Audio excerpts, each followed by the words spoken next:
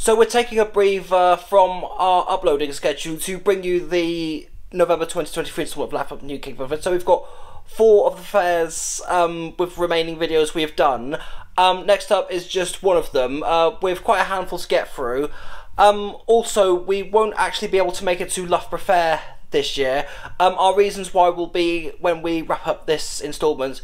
Anyway, until then, let's see what's been happening last month for UK Funfairs.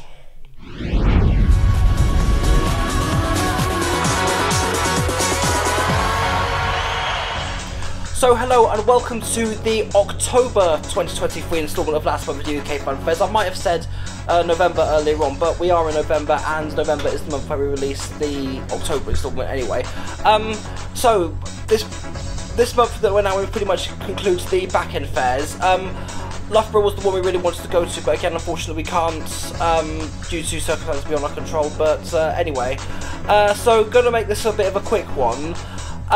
We won't actually be covering any events because we didn't feel there was anything worth covering on, and nothing really popped up or nothing popped up in our socials timelines or any news that came into light that we felt was worth reporting, but we should have some stuff hopefully in November's instalments.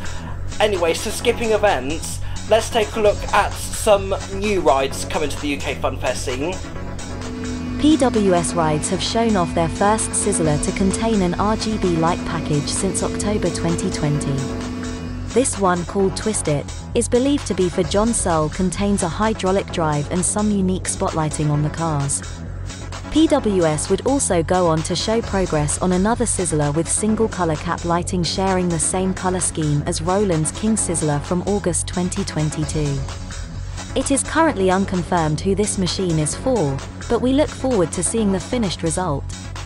The Lastest Miami has been completed by Harry Steer Engineering.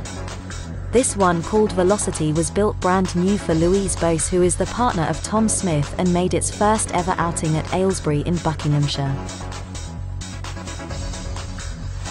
A Van der Beek Star Flyer has been imported to the UK.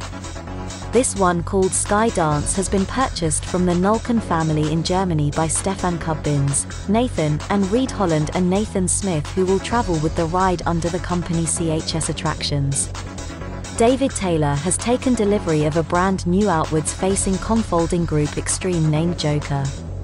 This uniquely coloured machine that was parked up at Hull Fair later went on to debut in the parish of Maryport in Cumbria. And now on to some ride changes that have happened during the UK Funfair scene.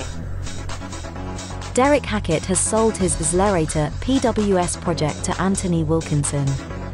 The ride, which is only ride of its kind in the world, should be debuting around Bonfire Night, with the new owner currently looking for a first ground. Wishing Anthony the very best of luck with this one-of-a-kind machine. Carter's Steam Fair have sold their Hayes Fabrications Octopus to Grant Ellis. This is one of the many chapters that follow after the firm's decisions to end their tour last year. We wish Grant all the best and can't wait to see what he does with this ride. Charles Church has sold his Terminator 3 Sabima Matterhorn to Harrison Rogers after less than a year of ownership.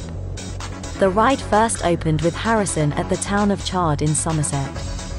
George Devey Jr. has sold his Exdantea Maxwell Waltzer to Patrick Christian. The ride is scheduled to debut with the new owner with Smith's Fun Fair on Quex Park of Birchington in Kent on November 4th for Bonfire Weekend. This follows after George took over ownership of the Accelerate Fair Trade Waltzer from James Cole. Connor Cowie has sold his Starflyer AK Ride Swing Tower to Charles Appleton of Hunstan's Rainbow Park. The ride was being prepared for build-up at the park during the October half-term holidays, but is yet to open to the public. So that's it for the October 2023 instalment of last month for UK Funfairs. Now, next up for the remainder of the month will be the remaining videos from Nottingham Goose Fair, and we've got 20 videos left from this year's Nottingham Goose Fair, so in total we ended up getting 36 videos, which is the most we've ever ended up getting at that fair.